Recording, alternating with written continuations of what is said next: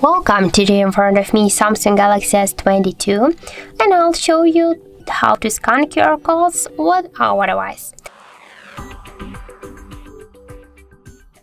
So first you should open the notification panel, and here in the top bar you should find the scan QR codes icon. In my case it's here.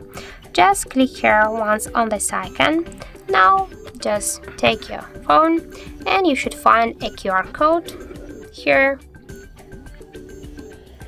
Wait a second, and as can you see, our device finds the web address of this QR code, so we can open this QR code, this link in browser directly, or also we can copy this link and, for example, to share with someone if you want.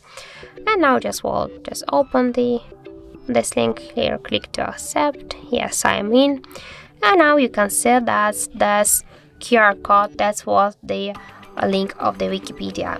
So that's it, that's how it looks. Thank you for watching, and if you find this video helpful, don't forget to leave a like, comment and to subscribe our channel.